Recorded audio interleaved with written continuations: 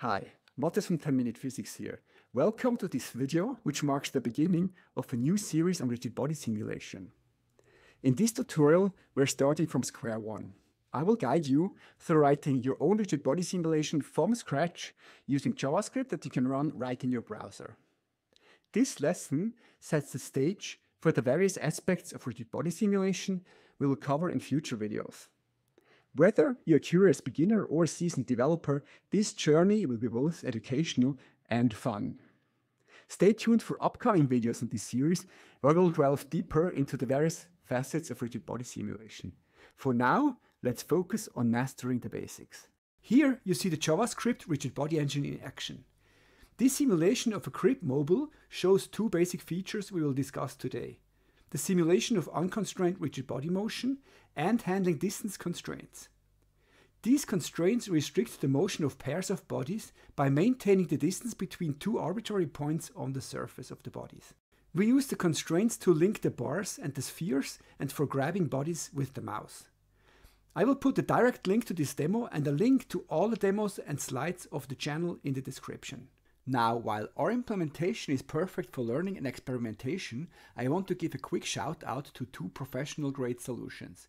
If you're working on a serious project, check out NVIDIA's simulation engines, which also support rigid bodies and are fully GPU accelerated. There is PhysX for C++ projects and Warp for Python users. These are powerful tools that can take your simulations to the next level. Warp supports collision handling between complex shapes, inverse kinematics, the simulation of gyroscopic effects, differential simulation for optimization, rigid and soft body interaction, height field fluids, Eulerian fluids, and SPH simulations. PhysX allows the simulation of complex structures. It is used in real-time applications and games, but also for robotic simulations and digital twins. So now, let's start with the first tutorial on rigid body simulation. If you search online for rigid body simulation techniques, you might encounter intimidating equations like these. Does this mean rigid body simulation is only for math wizards? Absolutely not. In the following slides, I'll introduce a much simpler and more intuitive method for simulating rigid bodies. My approach makes rigid body simulation accessible to a wider range of developers, designers, and enthusiasts, not just mathematicians. We will employ position-based dynamics, an innovative method I introduced in tutorial number 9. This approach simplifies rigid body simulation, making it more accessible and intuitive. In addition, it is unconditionally stable, meaning it never blows up, even for infinite stiffnesses, which makes it well suited for interactive applications. In this tutorial, I will briefly recap the method. However, for a thorough understanding, I recommend watching tutorial number 9. For those less familiar with vector math, tutorial number 7 will equip you with the necessary background information. The traditional position-based dynamics method uses particles. Here you see the simulation loop in pseudocode. In every time step, we first perform an integration step. We run through all the particles. We add gravity times the time step size delta t to the velocity v. Next, we store the position x in a variable p. Then we add the velocity times the time step size to the position. This integration method is called semi-implicit Euler method. After integrating, we solve all the constraints. A good example is the distance constraint. It is used in cloth or soft body simulations. The distance constraint makes sure that the distance between pairs of particles equals the rest distance. After solving all the constraints, the velocities of the particles are updated. The new velocity is set to the position after the solve minus the position before the solve divided by delta t. In position-based dynamics, we solve a constraint by computing correction vectors delta x for all the particles participating in a constraint. These correction vectors are then immediately added to the particle positions after each constraint is solved. Position-based dynamics manipulates particle positions directly, contrasting with traditional methods that work with velocities or forces. This direct manipulation of positions gives the method its name and contributes to its intuitive nature and stability. Let us have a look at the special case of a distance constraint. Here we have two particles with position x1 and x2 and masses m1 and m2. We use the letter w for the inverse mass 1 over m. L0 is the rest or target length of the constraint and L its current length. Our goal is to move the particles such that the distance constraint is satisfied. In this case, we have to move them closer together. To get the physics right, we need to split the correction according to the inverse masses of the particles. Using inverse masses also provides a simple way to handle attachments to fixed objects by simply setting their inverse mass to 0. In this case, the fixed attachment point won't move at all. Here you see the formulas for the two correction vectors. They are quite simple. The vector x2 minus x1 divided by its length is a normalized vector pointing from particle 1 to particle 2. Multiplying it with the difference L minus L0 creates a correction vector which enforces the distance between the particles to be L0. This vector is then distributed between the particles proportional to their inverse masses. Transitioning from particle simulation to rigid body simulation is relatively straightforward. A key advantage is that the rigid body center of mass behaves exactly like a particle with position x, velocity v, and mass m. This similarity allows us to reuse the same code we developed for particles. In addition to position and linear velocity, a rigid body possesses three key properties: an orientation q, an angular velocity omega, and the moment of inertia I. Let's examine each of these quantities individually. We define a local frame for each body. The local frame has its origin at the center of mass of the body, and the axes are aligned with the principal axis of the body. The global pose of a rigid body is described by a position x and an orientation q. It defines how a point A in the local frame is transformed to a point A' in the global coordinate frame. These are the equations to go from the local to the global frame and vice versa. In these equations, q is a quaternion and the star is the operation that rotates a vector using the quaternion. Fortunately, you don't have to know the math of quaternions because virtually all simulation frameworks provide a quaternion class. We use 3.js as in many previous tutorials. Here's my implementation. In the constructor of the rigid body class, I define a member variable rod of the type quaternion and its inverse. The rigid body provides two methods, one to go from local to global coordinates and one to go from global back to local coordinates. As you can see, their implementations are quite simple and straightforward. In addition to the velocity of the center of mass, a rigid body has an angular velocity, omega, which is a 3D vector passing through the center of mass. Its length defines the speed of the rotation in angles per second. Its direction describes the axis of rotation. The velocity of a point on the body can now be computed as omega cross r. If the body is in motion, we have to add the velocity v of the center of mass as well. The third additional quantity is the moment of inertia. We have used Newton's second law, F equals ma, many times before. We use this equation to simulate the center of mass of the body. Solving for A shows that the mass describes the resistance of the body to force. For larger masses, it takes a stronger force to cause the same acceleration. There's a rotational version of Newton's second law as well. Tau equals I times alpha. Tau is a torque, which is an angular force r cross F, where r is the offset to the center of mass of the point where the force is applied. Applying a torque causes an angular acceleration alpha. Solving for the angular acceleration shows that the moment of inertia describes the resistance of a body to torque. For a larger moment of inertia, it takes a larger torque to cause the same angular acceleration. In 3 dimensions, the resistance to a torque can vary in different directions. Here we have a cylinder whose height is larger than its diameter. Here the resistance to a torque that is applied perpendicular to the axis of the cylinder is larger than the resistance to a torque applied along the axis of the cylinder.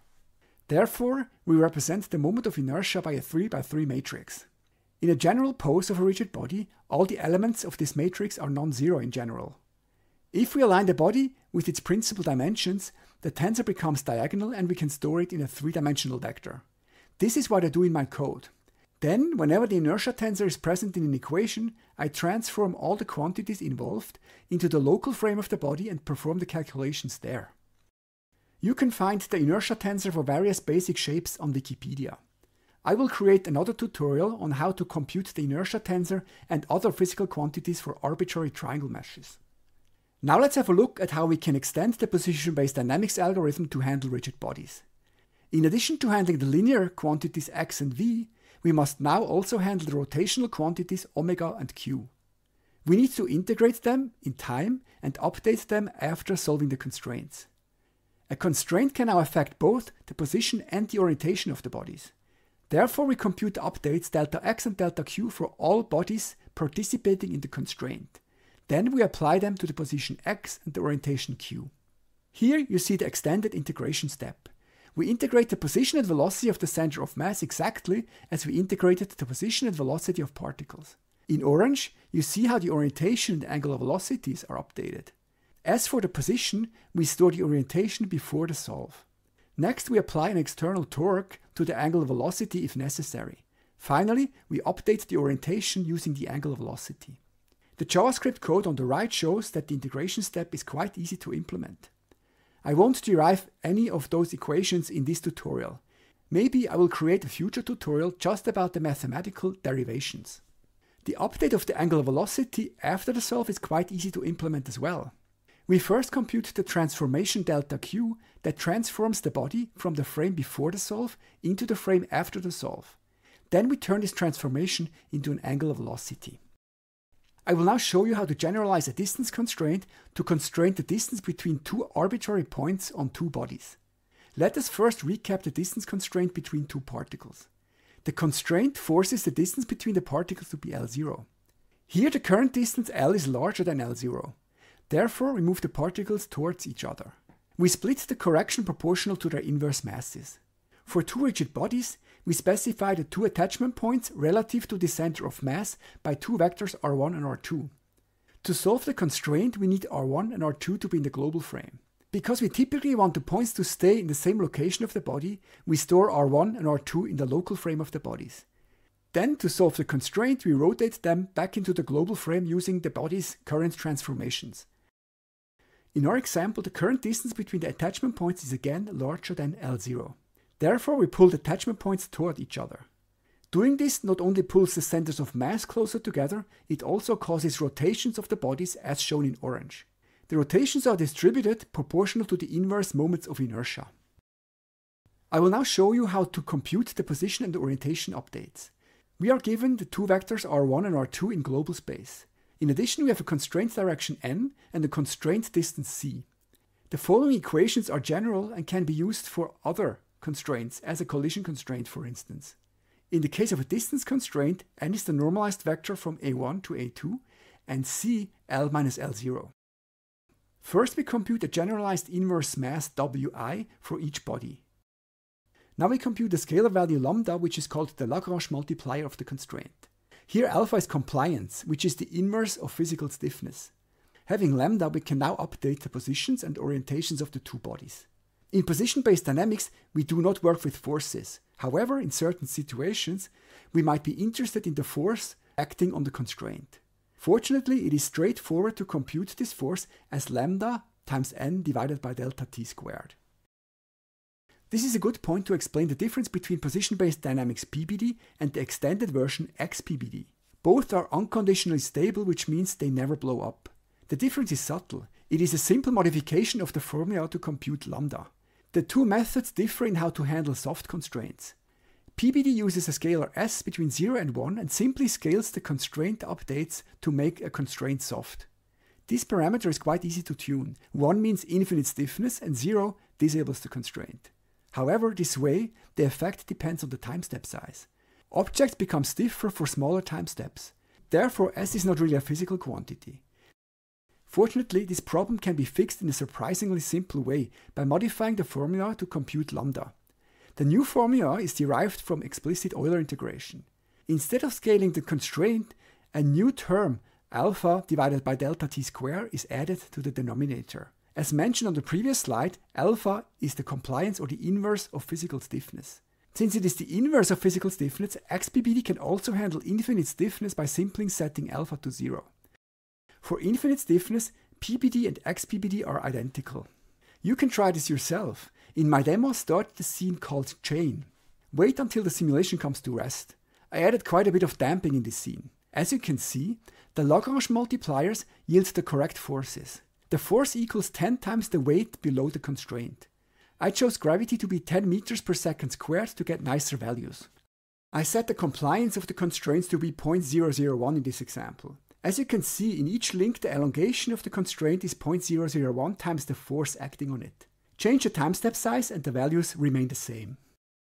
The following implementation to handle distance constraints, together with the code for integration and velocity update I showed before, make up 90% of the implementation of the entire rigid body engine. We first compute C and N. Then the inverse mass of the two bodies are computed. Next we compute lambda using the XPBD formula. Finally, the corrections are applied to the bodies. The method to compute the generalized inverse mass of a body is a direct implementation of the equation I gave in the slides. Here you see how a correction is applied to a body. This is the position update, and here you see the orientation update. On my last slide I show you how to use a distance constraint to drag objects with the mouse. The 2D location of a mouse can be interpreted as a ray along the camera direction. If it intersects a body, I compute the intersection point of the ray with the body. I store the distance d to the intersection point. I also store the position p in the body's local frame as r. Then I create a distance constraint with 0 rest length between the body and the fixed point in space located at p. On the mouse move event, I update the fixed point using the new mouse ray and the stored distance d. I also update the attachment point on the body using the current pose. On mouse up, I simply disable the constraint. This concludes the tutorial. I hope you enjoyed it and I'll see you in the next one.